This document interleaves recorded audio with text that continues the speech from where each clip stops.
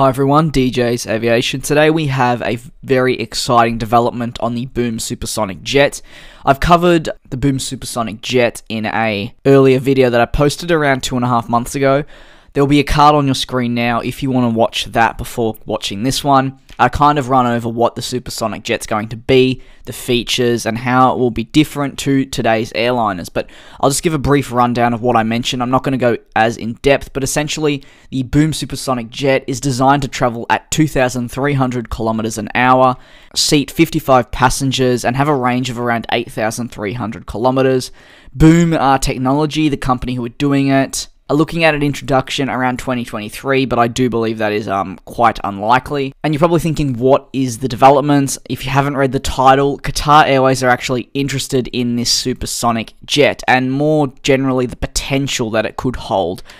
So, as we know, Qatar Airways have just received their first A350-1000, so of course the chief executive of Qatar was actually speaking to the press regarding the A350-1000 when the topic of the supersonic jets came up during the press briefing interview stages.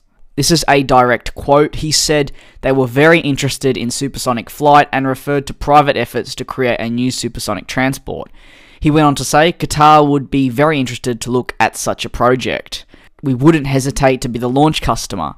So does this mean that we could actually finally see a supersonic jet come back in the coming years, especially if Boom Technology end up contacting Qatar directly and try and sort something up, a bit like what I discussed with Delta and Boeing regarding the new 797 and how Delta wanted to play a key part in the production stages of that. The last thing he went on to say, not many details were shared from the chief executive, but he did mention one last thing, and that was they would only be interested in a small amount. So I wonder if airlines do order this aircraft, it would only be in small amounts, and we wouldn't really see an airline or a business corporation just jump to, let's say, 25 of them. I think we might see it be around 1 to 10, 1 to 5 to start with, because as we know, yes, Boom Technology can put forward all these points, but is it going to succeed? Is it going to be a safe aircraft? That's going to go through a lot of testing, and I believe a lot of airlines will be very skeptical at first, especially if it will be the first one coming back after the Concorde. So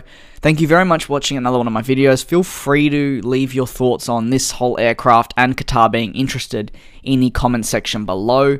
I do hope you all enjoyed it. I'll see you all in my next one. Peace.